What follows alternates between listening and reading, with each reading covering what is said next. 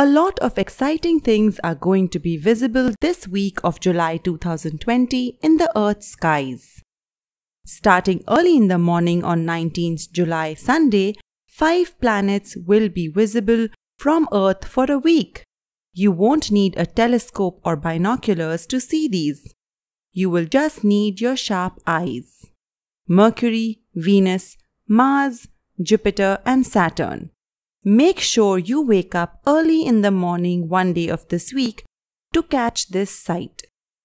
You will also be able to see a cool crescent moon next to Jupiter.